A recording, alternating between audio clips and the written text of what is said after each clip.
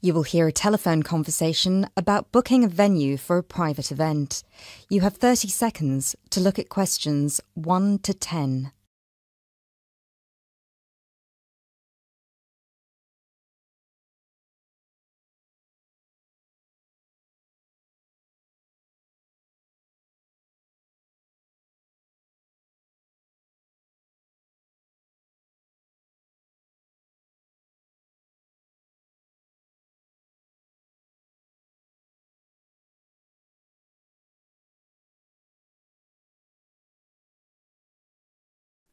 This is George and Dragon. How may I help? Hi, I'm calling to inquire about your upstairs venue.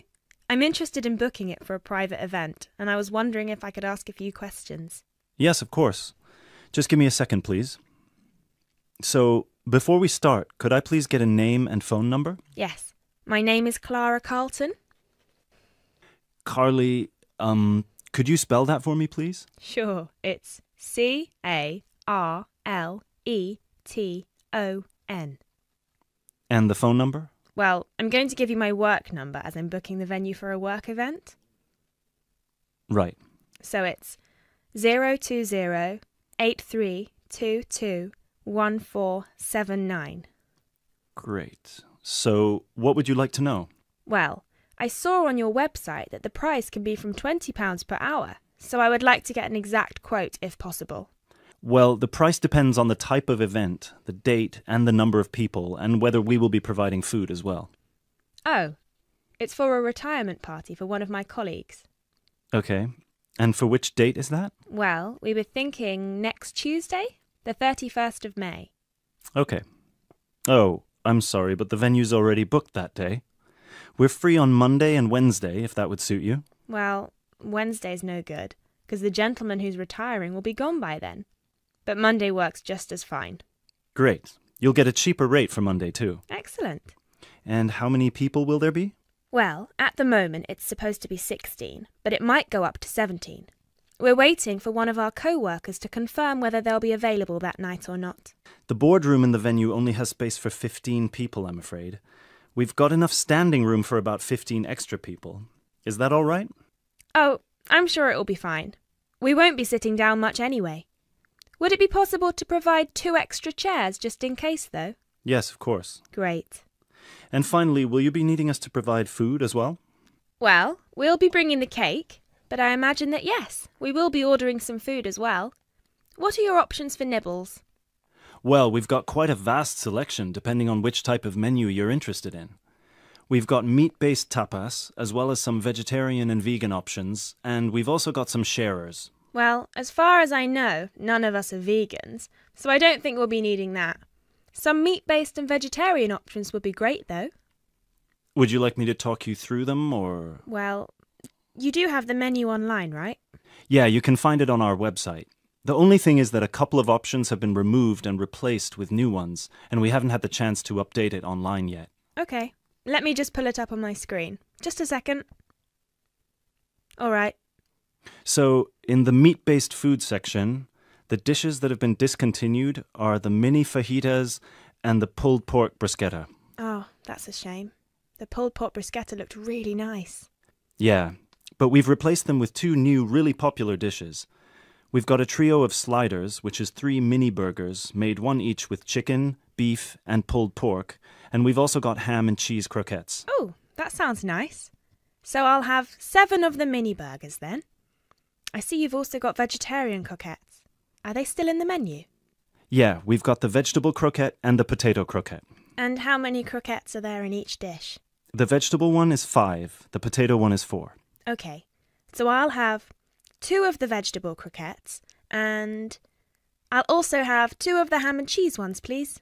Great. Anything else? Well, I don't know. It all looks so nice. What would you recommend? Well, what I would recommend is the simmered squid. It's slow cooked in wine and served with potatoes. I'd also recommend the hummus platters. Our chef actually makes his own hummus, and it's one of our most popular sharers. And of course, all of our salads, especially the Caesar salad, we're famous for them. Right. So I'll go for 5 hummus platters, or should I get 6? No, You know what? 5 is just fine. I won't be having any of the squid. It sounds lovely, but I'm just not sure how popular it would be with my colleagues. Yeah, fair enough. And finally, 1 Caesar salad and 1 vegetarian, the goat's cheese one. Great. And just for the final question, for how many hours would you be booking the venue? Well, we'd be arriving straight after work, so somewhere around 7 p.m. And I'd expect we'd need it until at least 9 p.m, maybe even 10 p.m, so... So 3 hours? Well, probably. But let's make it 4 just in case. Right. Great. So just give me a minute and I'll get back to you with a quote, all right? Yes, of course. Hi. So I spoke to my manager, and the total with the food and a drink starter for 17 people would come up to £318.95. Okay. But he'd be happy to offer you a 5% discount, which would bring the total down to just £303. And that includes a pint of any beer, a glass of wine, or a fizzy drink for each person. Okay. That sounds reasonable enough. Let's go for it. Right. So I would just need a deposit of...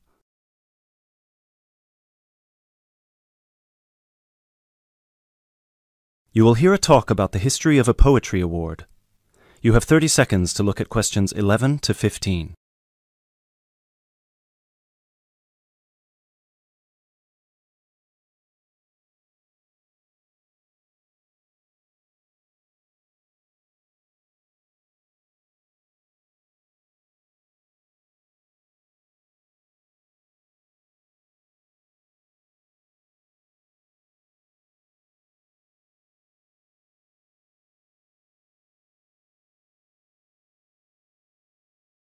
Hello everyone, and welcome to this year's award ceremony for the Antonia Watson Memorial Poetry Award.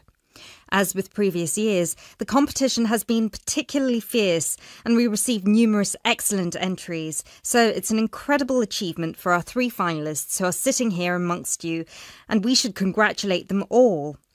However, as with every competition, there can unfortunately only be one winner, and we will be announcing them shortly.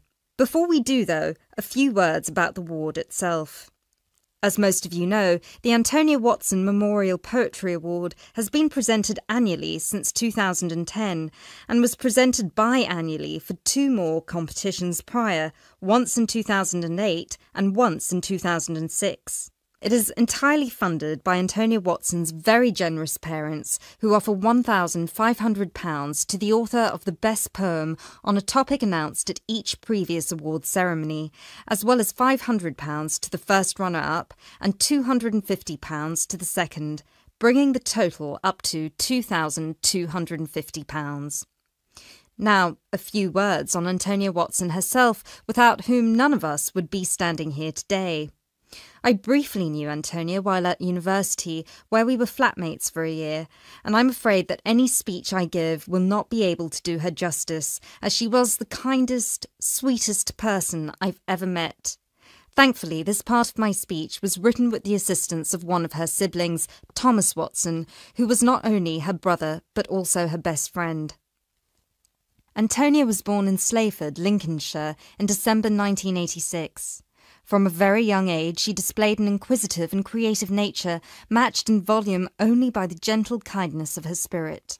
She wrote her first poem, named Love Barks, about the death of her dog at the age of 10. This was also her first poem to be published at her school's newspaper, just 2 months after another of her poems, Be Kind, won the 1996 Triad Children's Writing Competition and was published in the competition's anthology. While her early forays into poetry were crowned with impressive success, Antonia unfortunately ceased to write for a few years, following the death of her very dear grandfather, Peter William Watson, in 1999.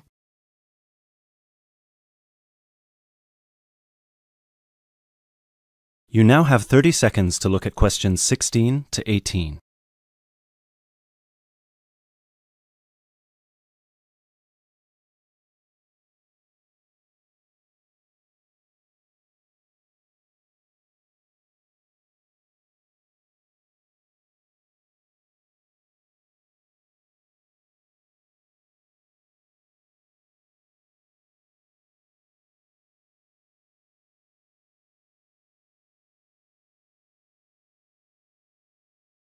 While her early forays into poetry were crowned with impressive success, Antonia unfortunately ceased to write for a few years following the death of her very dear grandfather, Peter William Watson, in 1999. Despite her writer's block, however, her artistic nature didn't lie dormant during the next 4 years. She had an active role in various theatre plays, and she also ventured into painting.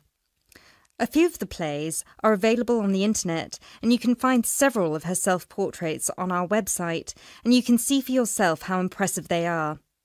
But poetry, of course, remained her passion even then, which is why in 2003 she resumed writing, and her next poem, The War on Both Sides, was published in her college's journal. At the age of 18, Antonia moved to Sheffield to study English literature at the University of Sheffield. This is where she and I met, spending a whole year in adjacent rooms in a flat in central Sheffield. This is also where I met her good-natured, generous parents, Mr. and Mrs. Watson, who came to visit her regularly and always treated me like a daughter as well. Antonia and I grew very close during that period, and while we ran in different circles, we always found time for each other every week. Antonia self-published one collection of poems in August 2005. It was named Burning Stars, after the poem on page 16, which is also the date of her birthday. It was an immediate success amongst her peers at the University of Sheffield, and it was so cherished by her English literature classmates specifically that it had attracted the attention of one of her lecturers, who put her in touch with a literary agent.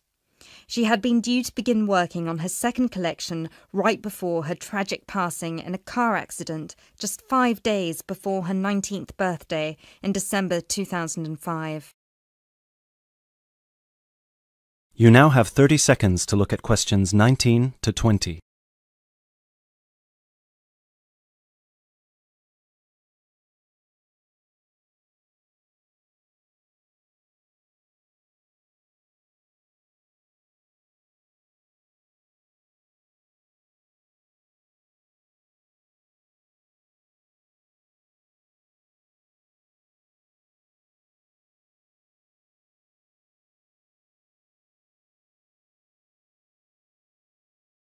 Antonia was always interested in societal shifts and how they affect humanity as well as the environment, and this award was designed to reflect her faith that regardless of what we do, we are all inherently good. With this in mind, all of the topics this competition has dealt with have been about the potential and the positive side of humanity, such as this year's Young Love theme or last year's Inner Power theme. We've had poems about personal strength, about immigration, about gender equality and peaceful protest. And hopefully in 12 months, the poems we'll be awarding will be just as inspiring with the topic of poverty. I know Antonia would be really proud of what her parents and what all of you together have achieved. So, finally, let's get on with the actual award. As I said before, it's been a fierce competition this year, and with more than 5,000 entries, it was quite the task for our 3 judges to cut them down to just 3. But our 3 finalists definitely deserve to be here, and without further ado, I would like to.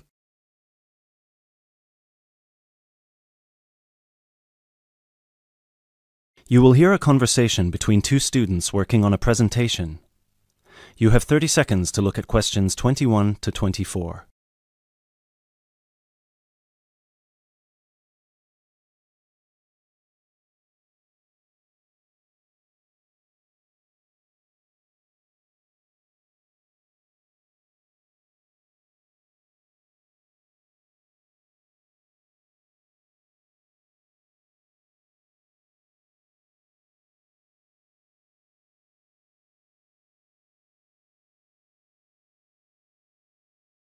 Hey Chris, thanks for coming. Are you ready to practice our presentation for tomorrow? Yeah, just give me a moment to switch on my laptop. There we go. Okay, what do you think? Wow, that actually looks really nice. Well done. So I've put the title up here in the middle, Reasons People Move Out of Their Parents' Homes.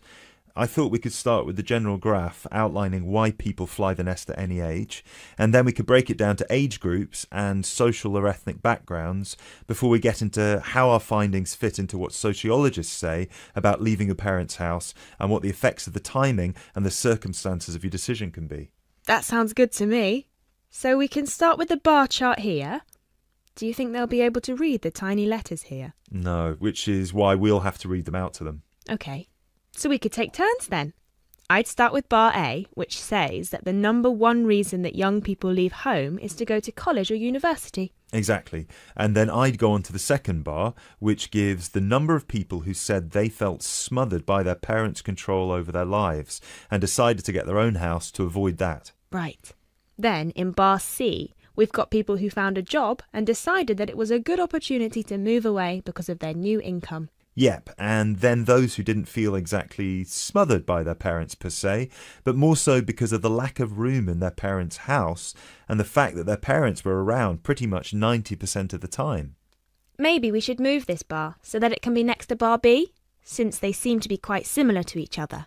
Well, actually, that's why I kept them separate. But maybe you're right. They would lead smoothly into one another. So that means that jobs will now be bar D and bar E. Bar E is about those who moved because of their partner or spouse. Right.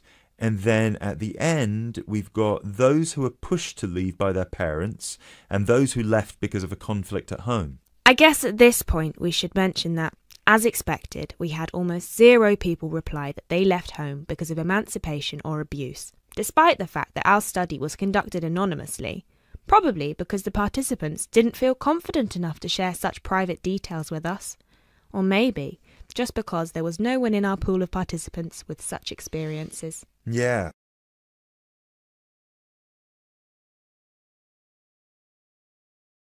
You now have 30 seconds to look at questions 25 to 29.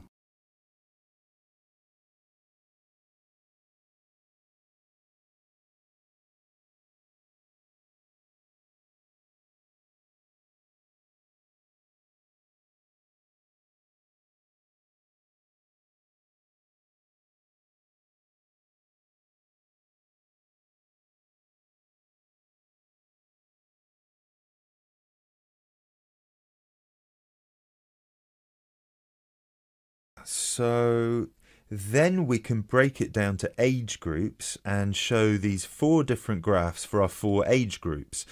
Under 18s, 18 to 20, 21 to 24 and 25 and above. Shall we take the graphs by age, or should we start with the second group? What do you think? Because we haven't got that much data on under 18s. And starting with 25 and above would also feel a bit strange to me, seeing as it was our second smallest group, and most participants were between 18 and 24 when they moved out of their parents' home. Yeah, you're right. Perhaps we should start with our 2 biggest groups and then move on to the other 2. So, you can present 18 to 20, and I can present 21 to 24. And then we can maybe present the other 2 groups together. I think it's best if we present them separately, since the findings are so different. Yeah, I guess you're right. So, I can present the under 18s, and you can present the 25 and over. Perfect. Or, wait, should we do it the other way round, so it flows more naturally? Yeah, sure. And then we can include a brief note at the end for those who haven't moved out yet. Yeah, great.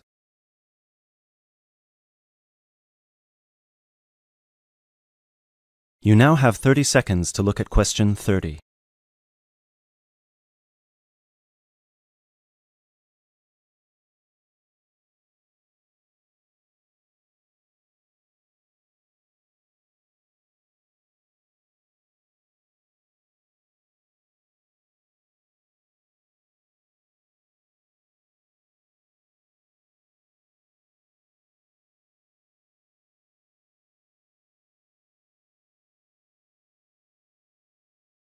Excellent. So, then we can move on to the final chart before we get to the bibliography and explain what they said they found difficult when they moved out. Yeah, so we can say the biggest issue for everyone was finding a place to live, especially for those who didn't have a guarantor or didn't live in a student hall of residence. Yes. and that 30% of the participants also experienced some financial problems in the beginning, with bills and rent and food and everything. Right. Then an even larger number reported that they didn't expect to miss their family that much, but ended up visiting their parents' home often just to see them and spend some time with them. Although, we should probably cut that number down a notch to exclude those who went back home just so their parents could cook and do their laundry for them. Yeah, sure. Anyway, then we should finish off with the final issue, which was flatmates. Oh yeah, so we should say that a whopping 67% complained about the people they had to live with, and that they were often dirty and inconsiderate. Right. Great. So then we can move on to how our findings fit into...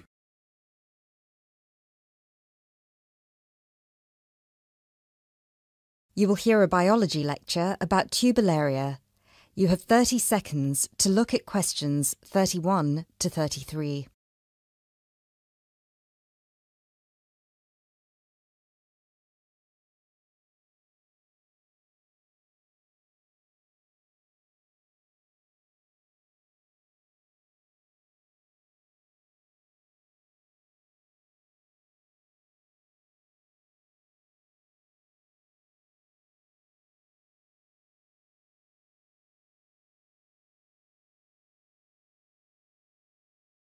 Hello, everyone. I'm glad so many people have shown up here today to hear about these fascinating little creatures called the turbolaria. My name is Dr. Baker, and I've spent 20 years researching thousands of different species of platyhelminths, what are commonly known as flatworms, both free-living and parasitic. So there are a lot of things I could tell you about these extremely interesting invertebrate, but I will try to keep it short. Turbolaria are unique amongst flatworms in three ways. The first one is that, unlike 80% of all platyhelminths, turbolaria do not need to secure nourishment from a living source. This means that they do not generally parasitize a host, but are instead found living freely in the environment. So, no need to worry about any of these little samples I've got here escaping and causing havoc. The second way in which they're different is that they are, well, they're incredibly simple. And by simple, I don't mean in terms of structure, as their structure is indeed quite complex, and I'll get to that later. By simple, I mean that they're not the brightest bulbs in the box.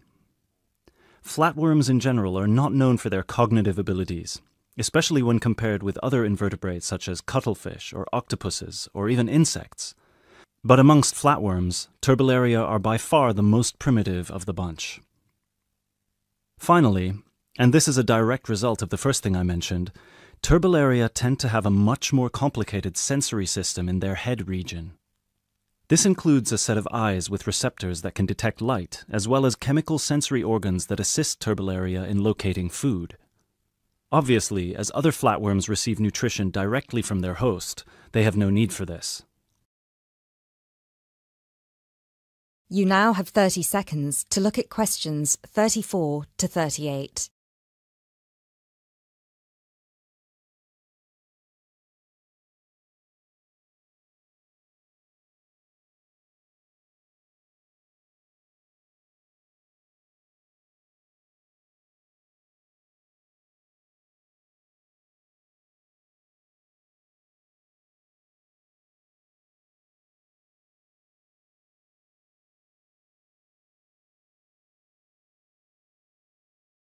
Despite these three differences, however, turbolaria are quite similar to other flatworms in all sorts of other ways. First of all, as their name suggests, they're incredibly flat, which allows them to hide under stones. They're symmetrical on both sides, and they don't have a body cavity. They also don't have any specialized respiratory, skeletal, and circulatory systems. What they do have, however, and this is what I meant when I referenced their structure before, is three layers known as the endoderm, the mesoderm, and the ectoderm, as well as a head region where their brain and sense organs are located, and a spongy connective tissue that fills all the space between their organs. Finally, like most species of flatworms, they're hermaphrodites.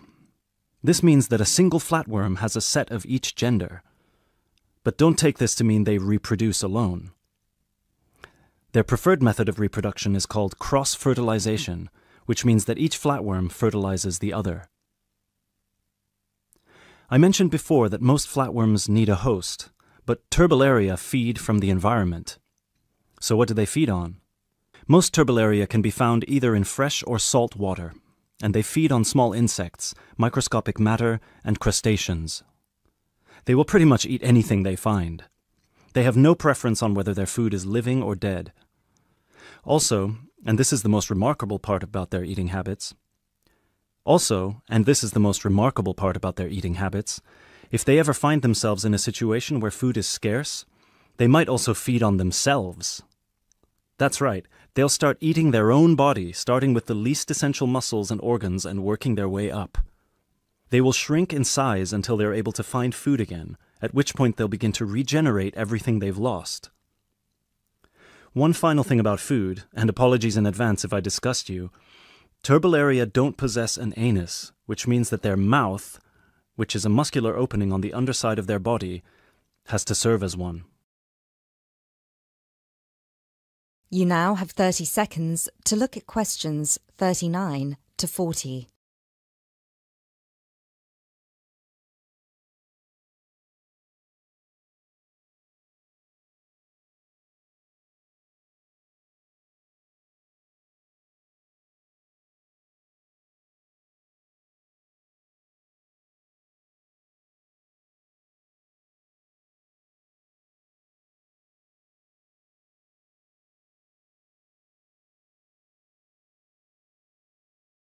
Before I finish this presentation, one more thing you've probably heard before but weren't sure if it was a myth or not.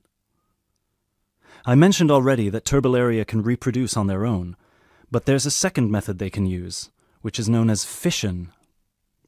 Now, as a child, you were probably told that if you cut a worm in half, it will grow into 2 new worms. That's not entirely true, but flatworms are not worms exactly, and they do have the ability to regenerate by splitting into 2.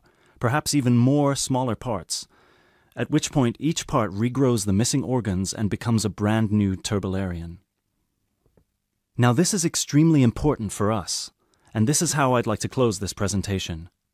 Because their ability to regenerate endlessly makes them virtually immortal, and it might open pathways to regeneration in human cells or slowing the human aging process, which is why scientists like myself have been studying these unique creatures, hoping to get some answers. Thank you for listening, and please come along to see me and my samples if you have any further questions.